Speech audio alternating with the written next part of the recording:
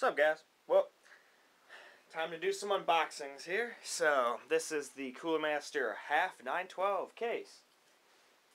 So, I'm going to open up the case box like I normally do from the bottom because I find it to be a lot easier.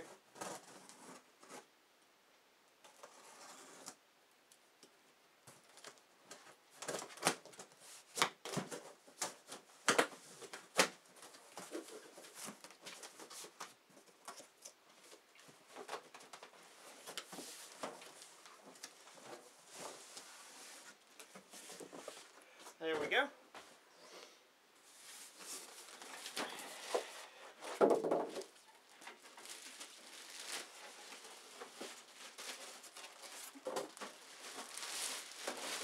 And there she is. Only thing that seems to come is a little guide here. Installation guide, which should be pretty self-explanatory. Put stuff in case. But, let's get the tripod off here and take a look here around the case. We have a place up top here where we can put a 200mm fan, or I believe you could also do two 120s or 140s. I believe it can do all that. And then on the side here you can have a 120 or a 140. The back comes with a 120 plus holes for water tubes to pass through. Oh, nice. They give you a little bracket up here so you can put the fan controller up there. That's pretty sweet. So if you have a fan controller, you can put it here instead of taking up one of your drive bays for it. That's cool. I like that. Bottom mounted power supply. I love that. I hate when the power supply's on the top. Gets in the way. Place for the I/O shield bracket to go.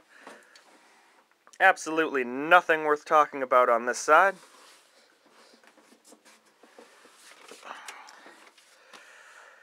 On the front we got 4 drive bays, and then we also have a, what is that? I believe that's a 120mm fan in the front there. And then as far as front panel connectors, we got 2 USB 2.0s, a microphone and a headphone, a reset button and a power button, and I'm thinking those are power LED and a hard drive LED. I don't know which one's which. We'll find that out when we start it. But that pretty much concludes this unboxing. So, till the next one, peace out.